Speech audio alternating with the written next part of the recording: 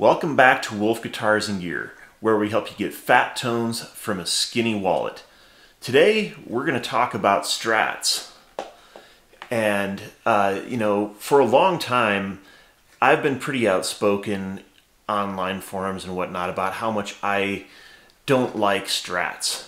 What it is that I don't like about them, for me, is, they can sound really nice and really pretty by themselves, but when you start playing with a band, I find that all it gives me is the very high-end frequencies that get lost in the mix. It doesn't have anywhere near enough mids, so it just doesn't have any useful frequencies for me to cut through.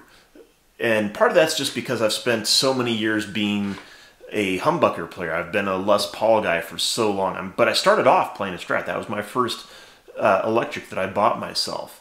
And so some people would say that maybe I don't like single coils, but that's not the case, because I love tellies. They're one of my favorite styles. I have a Jazzmaster. I absolutely love that. I've got P90s in my Gold Top. Again, those are all single coils. Love them. So it's not that I don't like single coils. There's just something about the way that the Strat was set up that it just always sounds so thin and hollow to me. And so I've set out to change that.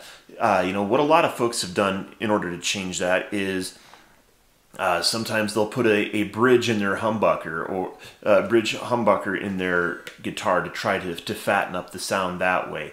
Some of them will use a tube screamer with the gain off, kind of like Stevie Ray used to do, to try to fatten it up. I know John Mayer is another one that kind of uses it that way.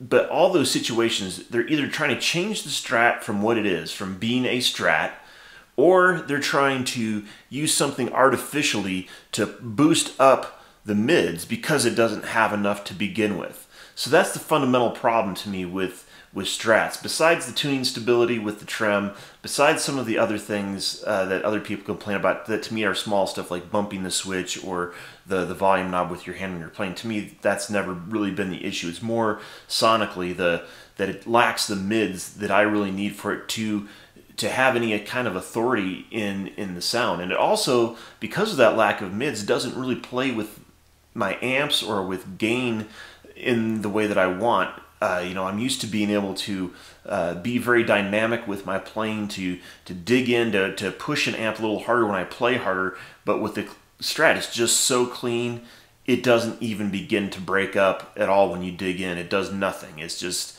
And so I wind up having to use like 3 or 4 times as much gain as I would with really any other guitar to do the same thing. And even then it doesn't do it well, because it goes from nothing to too much. And it's just hard to find that sweet spot where it's nice and dynamic and you get that edge of breakup like you do with other guitars. So, as you've noticed, I've got this Strat here and it's got a black pickguard. But it came from the factory with this white pickguard. And one of the things that I found even using this is that by lowering the pickups, I was able to get a better sound. These things are almost flush with the pickguard, as you can see. And so that was one thing that I was able to do that really helped the sound. However, what I've done here, the reason I switched to this black pickguard is because I've taken it on myself to do something that I've wanted to do for quite some time, and that is to wind my own pickups. And so I wound this set of pickups. These are for my company that I'm launching called Big Sky Toneworks. It's going to be pickups, and my whole goal with this is not to just be another pickup company. There's a bunch of pickup companies out there. A lot of them are doing great things, and they serve needs. For people who want the classic pickups that are out there, the classic Telly, the classic Strat, everything else. There's a million companies that do that. I'm not looking to do that. So I had a very specific problem in mind that I was trying to fix with the Strat when I designed these. I wanted something that was going to be warmer, fatter, a little bit higher output, but still maintain the good aspects of a Strat. And so I've done that using some sneaky little secrets that I'm not going to disclose as far as how these are actually constructed. And so let's just go and take a little back-to-back sound test here and see if I accomplished my goal of making something warmer, fatter, more full sounding. Because what I'm going to do is I'm going to play the same piece before I changed with the stock pickups, and then I'll play the same piece with this black one, and you can tell just from the pickguard color which one I'm using, and I'll run through all 5 positions, and then I'll do a quick little cheesy thing at the end with a little bit of overdrive so you can hear how it reacts that way as well. So let's give it a listen.